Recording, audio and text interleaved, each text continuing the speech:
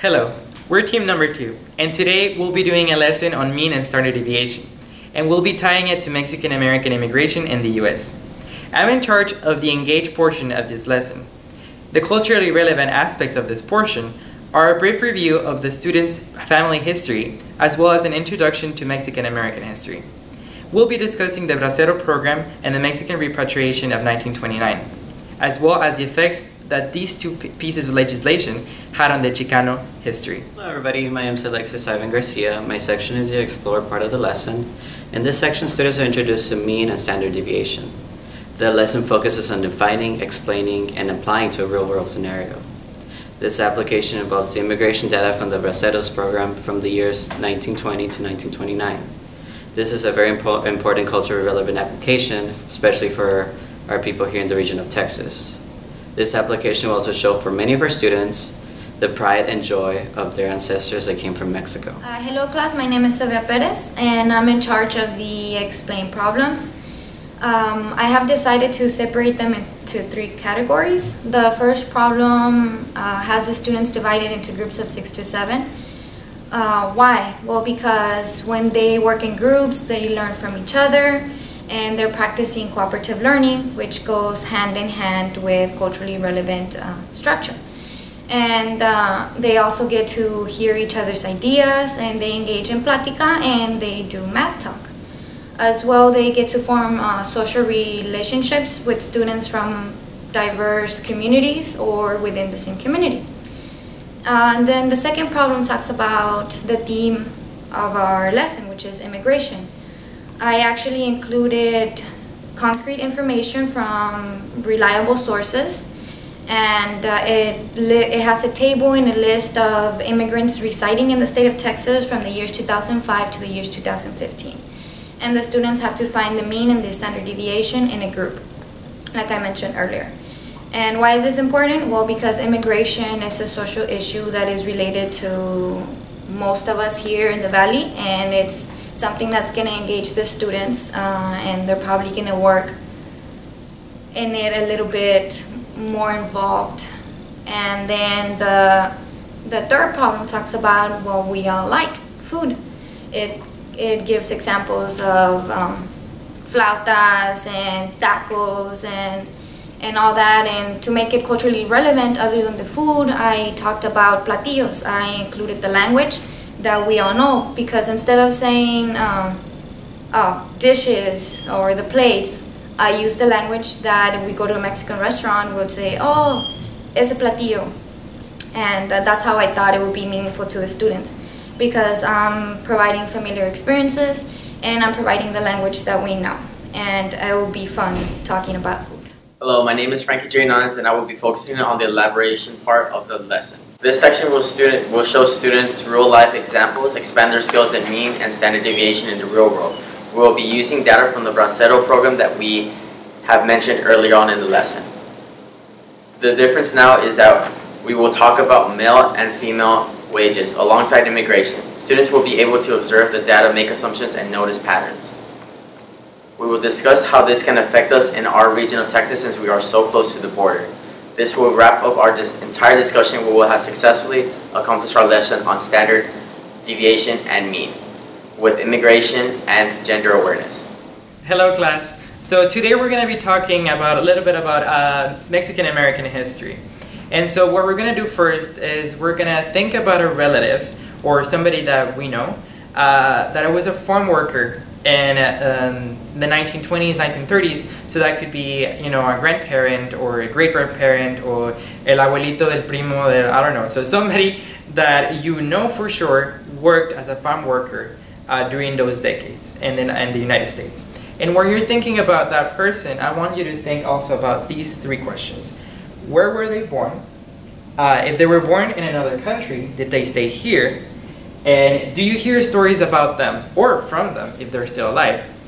And while you're thinking about that, I want to tell you about who I'm thinking about. So my great-grandpa, he was actually born in Mexico, and in the 1920s, through the Bracero program, which was an initiative to bring Mexican-American farm workers, just Mexican farm workers into the country, have them work, and then leave, you know, just get paid and then leave. But it was not an immigration policy. So he was actually working here through that program, and he met my great grandma. You know, they got together and they had 3 kids here in the United States. So actually, my grandma was born in the United States. Now, in the 1929, you know, you remember from your history, there was a Great Depression in this country. So the first people that were cut off were Mexican American farm workers. You know, these were people that were treated as immigrants when most of them had already been living here for a decade. Most of them had already married. Many of them had already married into an American family and became citizens. But you had a lot of racism and xenophobia. And so this Mexican repatriation was an executive order to send all these Mexican American farm workers that were then considered just Mexican farm workers back to Mexico. You know, like there were big signs on the street. And so my great grandpa, he was like, you know, ¿sabes qué? I don't like it here. We're just gonna take our things and leave. So they left. He didn't even register my grandma, and he never came back to the United States. And so I want you to think whether that person stayed or did they leave? Was that person the reason why you're here today?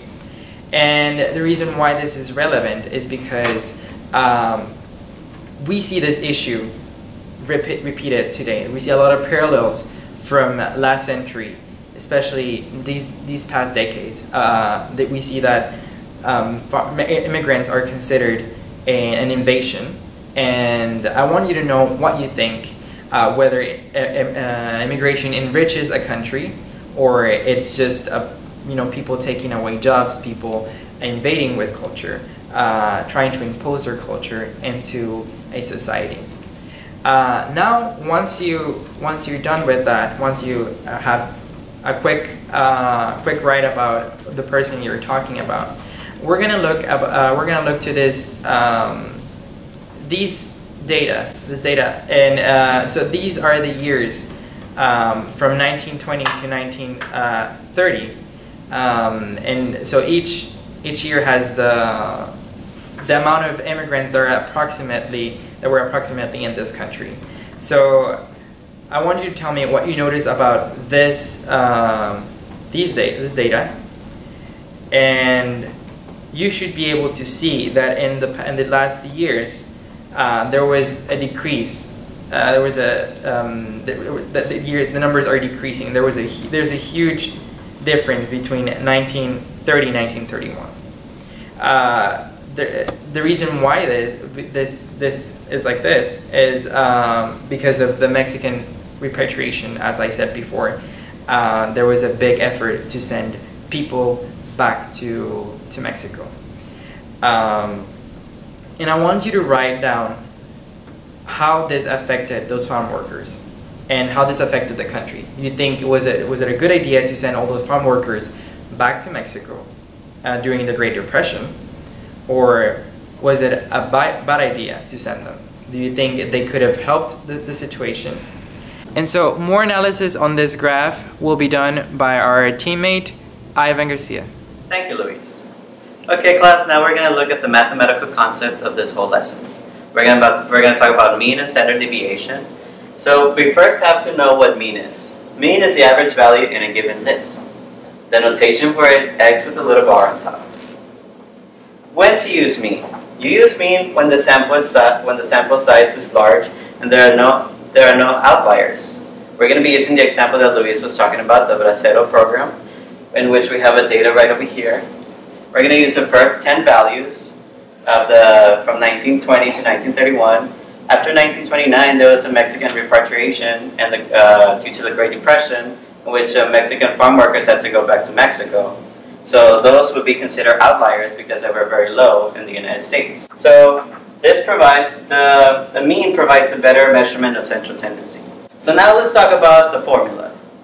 To find out the average number of immigrants coming to the United States with the Bracero program, we will use the following formula. The average, or the mean, equals the summation from I equals 1 to n xi, where xi are the values inside the list. And n would be the total number of values in that list. So now let's talk about the example in a more mathematical way.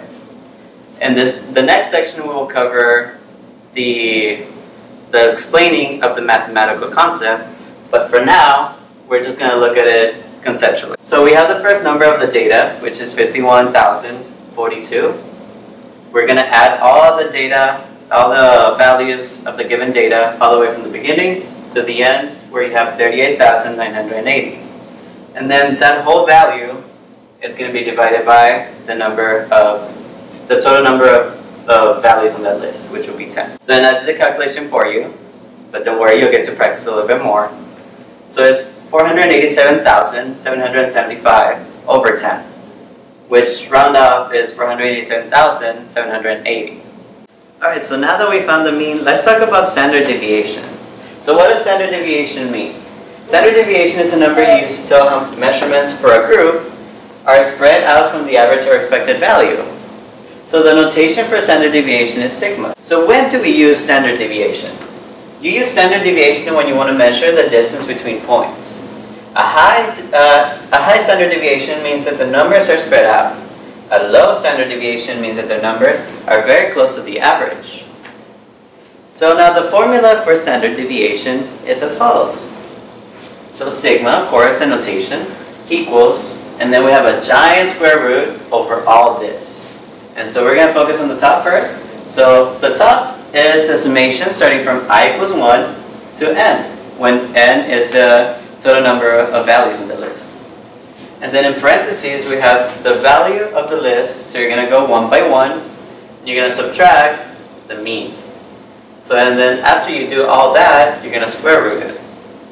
So once you find those values, which is as shown right here, you're going to find from the very first one up to the last one, you're going to put that over, and then it's going to be n minus 1. Why are we using n minus 1 and not n? The reason we're doing that is to be unbiased. So then you're going to have n, which is 10. 10 minus 1 is going to be 9.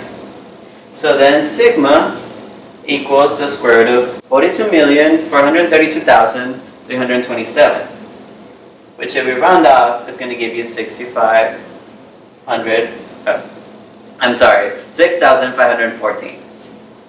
So now that we know how to find, we know what mean is, we know what standard deviation is, we know the formulas for both of them, we know the notation, we know when to use them. Now I'm going to pass you on to Sylvia, that she's going to be able to explain a couple of the problems a little bit more.